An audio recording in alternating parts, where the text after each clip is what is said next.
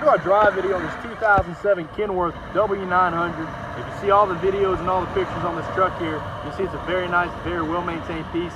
It has that ISX Cummins 475 horse diesel engine. That's a very nice, very prestigious engine. It does have that 13-speed Eaton Fuller transmission. Lots of aluminum, lots of chrome, lots of eye appeal. This truck, about 3 or 4 years ago, did have a complete overhaul. So it only has around 100,000 miles on the overhaul on this truck. So this thing runs good, it sounds good, it's been very well maintained. You can see from the body, you can see from the frame, this truck is not hurt. It can do anything you need it to do. It does have that wet kit there in the back, aluminum rims, tires all the way around. Plenty of power on a truck like this. A nice color as well, using the tires. Just a nice piece on our own sort of auction time at Brookhouse.